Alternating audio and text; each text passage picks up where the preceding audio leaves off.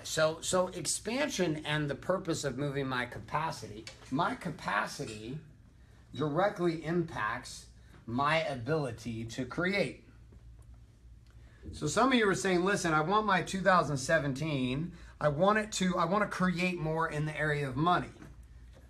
Right? But the truth is, any target that you set over here to create more money, that target itself is going to demand that you become a different man.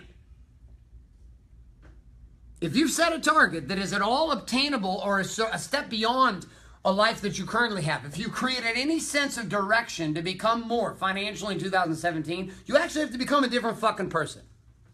Because the guy you are right now is not good enough to pull that shit off. Isn't that crazy? If you set real good targets that will push you to become more, push you to grow, push you to expand, they will demand that you expand. You won't be able to hit them being who you are right now. The way you think, the stories you tell, the beliefs you have, the skill sets you have, the courage you have, the size of your fucking balls to do things that are really hard, all that's going to have to change. You will have to be different.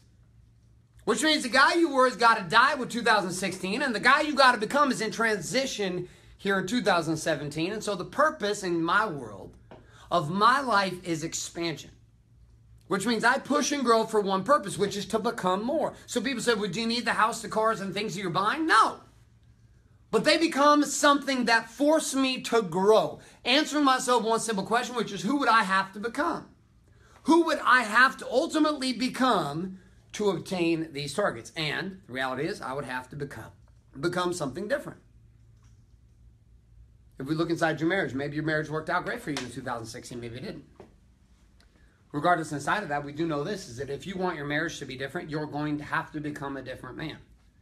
The man that you have shown up to be, that guy currently created your relationship to be what it is. Your current communication, your current sexuality, your current intimacy, all of it, that is what got you here, but it won't get you there. So we can face the idea that in order to bulletproof your future, you're going to have to start with a really simple idea, which is, well, what the fuck is the point? What's the point of your life? Why do something different next year? If you're somebody that's interested in just like maintaining the status quo, we're hearing a bunch of principles that won't necessarily make you grow, and you're kind of just comfortable sitting in social media land and watching a bunch of cool shit and hoping that it will change you, well, you know what I'm about to share with you might not work so well. But if you're somebody who's like, you know what, I'm tired of good, I want great, or I'm tired of shitty and I want good, I'm on my path to great. If you are in that place, then this might work out.